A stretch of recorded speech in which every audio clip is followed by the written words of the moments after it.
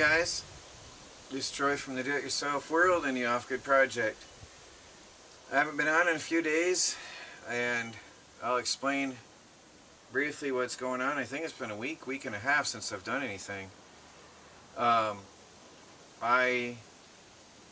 knew this all along, but it's been confirmed recently that I just had a big battle with gout.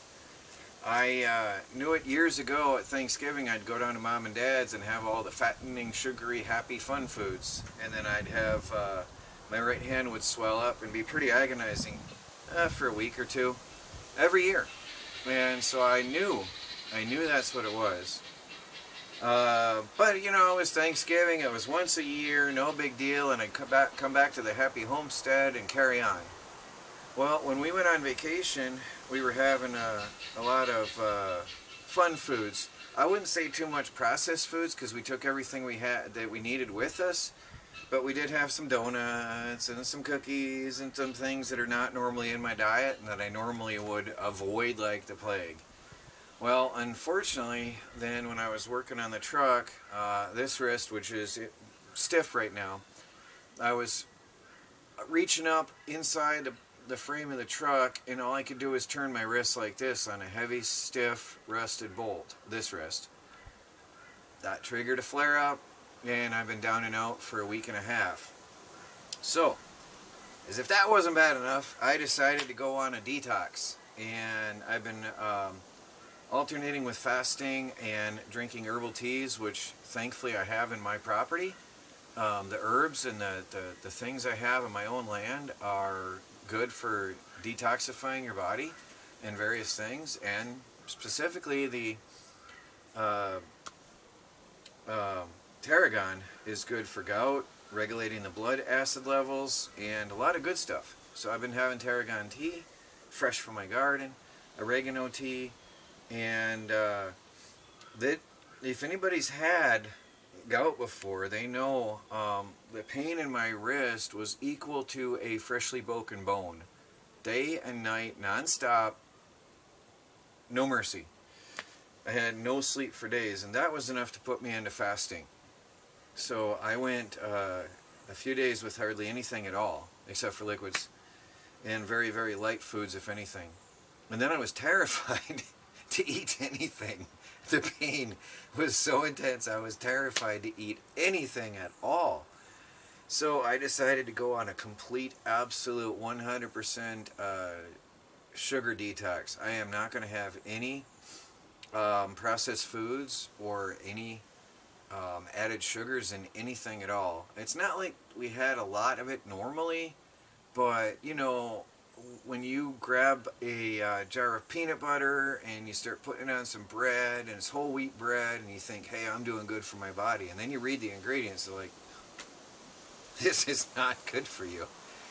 So now it comes to going to the grocery store, reading the ingredients more specifically, not just buying, in quotes, natural peanut butter, but turning it around and make sure that there's nothing but peanuts in that, because a lot of times it's not. And and that's just one example, but it's good protein, good health. Anyway, I'm gonna, when I get some money, I'm gonna start, I'm gonna get a grain mill, because hand cranking with that little tiny hopper that I have, my little hand crank grain mill, is great, makes good video, and it's great for now and then, you know, sporadic occasional use. But I'm going to start really using our own grains and making my own bread from now, and getting really, really back to basics food-wise. If you've gone through what I've gone through, the suffering I've gone through, it will drive anybody to quit and detox. So right now, I am right in the middle of some of the worst feelings a person could feel. It is rough. And so you won't see me much until it's purged. And they say once you've detoxified from that, then you will have more mental clarity, more fitness, more energy, I mean, they say that you'll really, really feel good once you get over that. And sugar is a poison to your body, and it is an addictive thing.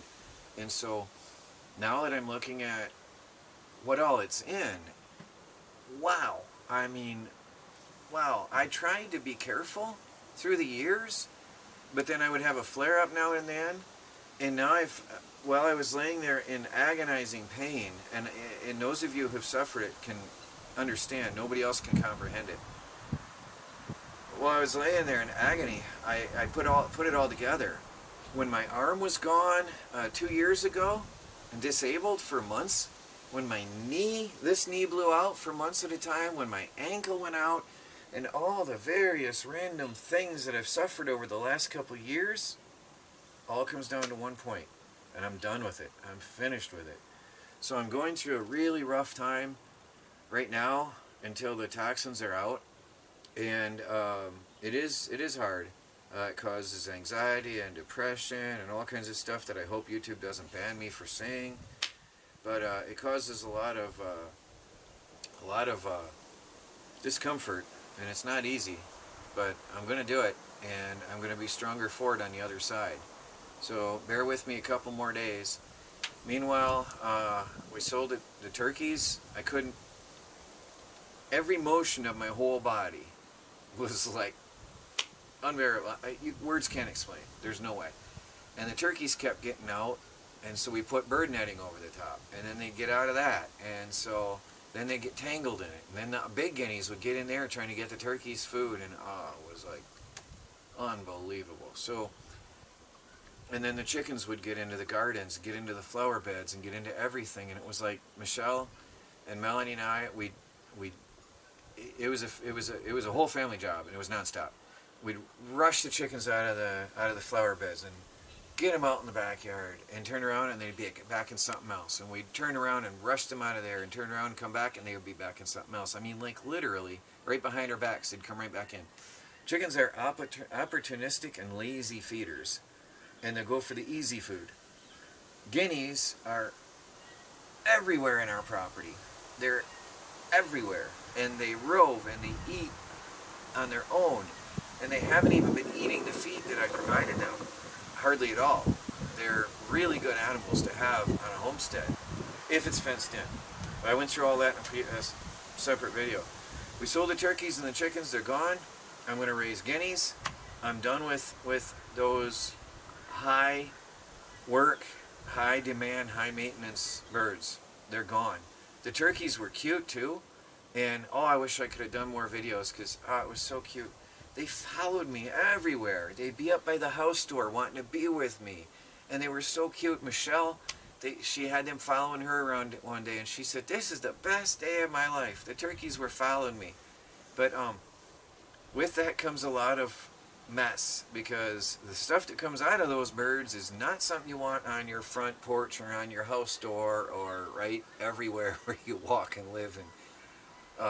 And then when the turkeys would get in the garden, they're big and stupid. They didn't really go after our vegetables that much. They did some damage, but they were just like big dinosaurs, tromping it over and demolishing everything just because they were big and dumb. I loved them. They were great, and they were so cute, which also makes it harder to process them at the end of the season. I didn't want to have to deal with it. I really loved them a lot. So they're gone. We are guinea farmers now. Guinea farmers. Low maintenance, low cost. They free range and forage all day, every day. You provide water and let them run. There is food, but they don't touch it right now very much. They want that wild, foraged food. And the chickens were just in your face. We kept Michelle's bird, and we kept a hen for that bird. And we kept some tiny hen-sized bantams. I don't know how big they'll get, but they're from the batch we had. They'll fit in the palm of your hand. And we got 3 bantams and a silkie. We'll see how they turn out. They're in a cage though. They're not free range and they're special, and I don't want anything to kill them. So they're locked up, safe and secure, and they have their own food and water. Anyway, I'm just going to take care of myself right now. I'm in the depth of the slump, and it took me all day to drag myself up. Besides, if I bump this thing, it's agony, and so I'm resting it. It's going to take time for the toxins to get out. I guess there's uric acid uric acid or something like that, crystals, and they form like knives and they spike and hurt, and it's not nice. So I'm purging it, but I am done with sugar. I hope I never ever ever go back on it, and I hope that the gains from what I've read are so great and so amazing that hopefully I'll never want to go back to any of that junk. If I ever see a donut or a candy bar again while on vacation, or a processed box of cereal, I just hope I walk away.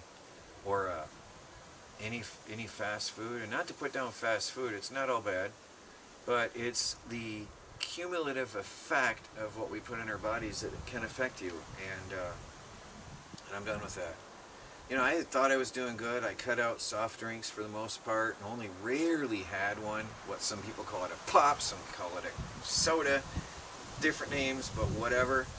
I had pretty much eliminated that from my diet, and I very rarely had some. I thought I was doing good, but this vacation that we were on, and some of the stuff we had, pushed me over the edge.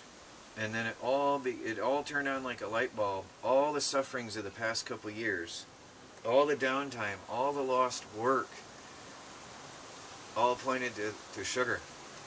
I'm done with it. I'm going to get this video up to you guys, and I'm going to get back over to resting until this doesn't hurt when I touch it, and until I'm over this purging, because it is unpleasant. When I'm back on my feet again, I will get a electric grain mill. I will be making my own hot cereals and breads, and I'll share the videos and